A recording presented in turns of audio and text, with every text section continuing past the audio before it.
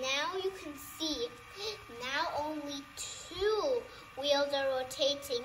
The other ones are just relaxing.